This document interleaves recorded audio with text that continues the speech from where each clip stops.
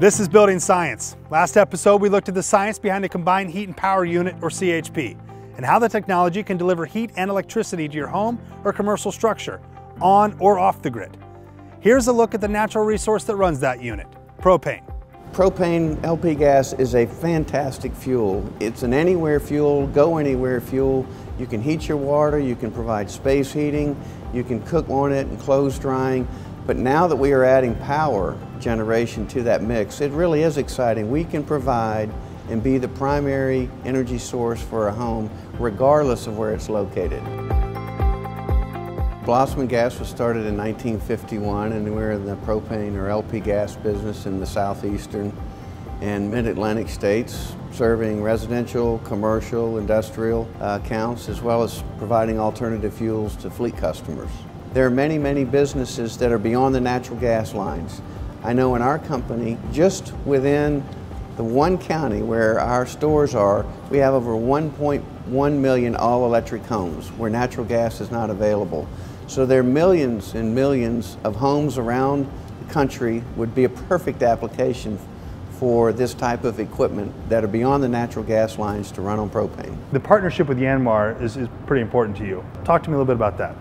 Bossman Gas has done a search globally for the best micro CHP unit. The experience and the technical expertise that Yanmar has really attracted us, and it gave us a high degree of confidence. Our propane engines, because propane does burn more efficiently than other fuels, we're able to capture that energy and turn it into electricity and heat.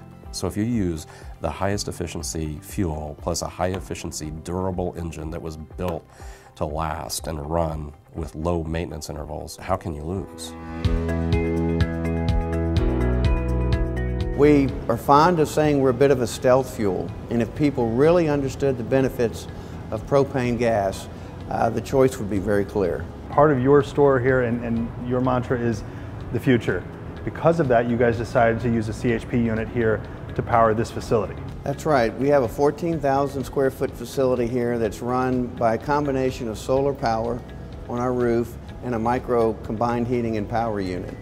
It can generate 90% currently, but up to 100% if we select to do so. We think the efficiency improvements, the environmental reductions, 75% less carbon and harmful emissions versus a centralized coal-fired power plant, are really a good option.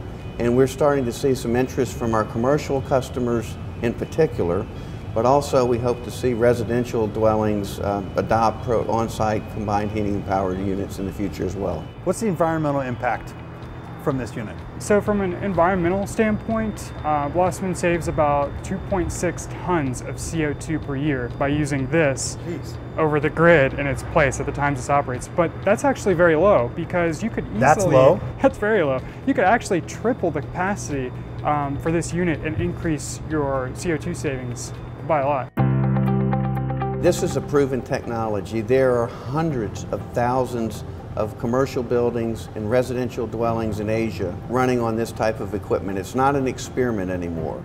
From a propane distributor, healthcare facility, data center, or home, the CHP technology can be utilized in many building segments or neighborhoods around the country.